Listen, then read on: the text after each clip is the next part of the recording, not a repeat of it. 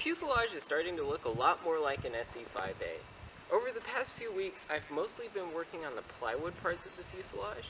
I've worked on the back where the tailpost goes, and I've added a new aerodynamic fairing right here. There's also a new back and headrest, as well as a dash and floor, and I've also added these bulkheads up front. There's two big things that it's still missing. It doesn't have the plywood skin that covers the front half of the fuselage. It's turned out to be a lot harder than I expected to find 1/8" plywood, so that's been a bit of a roadblock. I'm not quite sure what I'm going to do about that. And it's also missing a ton of wire bracing. I have some ideas for how I'm going to tackle that, but I've still got a lot of testing to do, so we'll see how that turns out. But it's starting to kind of look like an SE5A, which is really exciting. Here's a closer look at the plane. It's come a long way since the last video.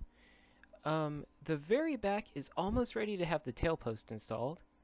And here's a look at the fairing. I've removed the baggage compartment for simplicity's sake. Here's the pilot seat. And here's the front bulkheads. You'll notice that some of them aren't glued in yet.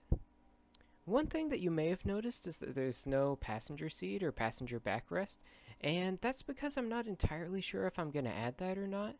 I'm leaning towards doing it, but I'm still agonizing over the decision. Another thing that may change is I might end up replacing the floor. It's a little on the flimsy side right now.